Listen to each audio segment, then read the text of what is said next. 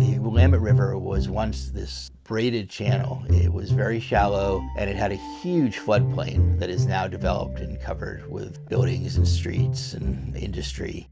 By dredging the river and filling the lakes, filling the land so that there is no more island, we've really tried to redraw the lower Willamette River so that it is not braided. We tried to take every braid out of it. For decades, industry utilized the Willamette River as its dumping ground. One EPA official described it as an unconfined disposal area. Portland thinks of itself as this great green city. We have a 10-mile, 11-mile long Superfund Site running through the heart of our city. As you're traveling north towards St. Helens on the Highway 30, you're looking to your left and you're seeing this beautiful, bucolic, old-growth forest park. And you look to the right and it's doom. It's a huge sort of amassing of explosive, of toxic fuels and chemicals.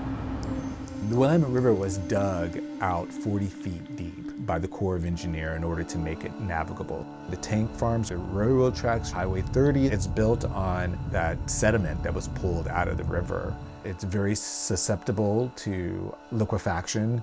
When you think about the possibilities of an earthquake happening there or even just an accident, it brings about a lot of risk. We have 300 million gallons of flammable fuels right in the midst of our river that is a Superfund site and we want to clean up.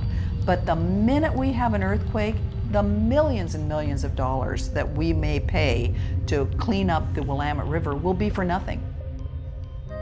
I want a new vision for a very wounded piece of land. We can, years from now, look back and we will say, yes, when I was young, this was full of tanks. The river was polluted and people will be saying, it's so nice now.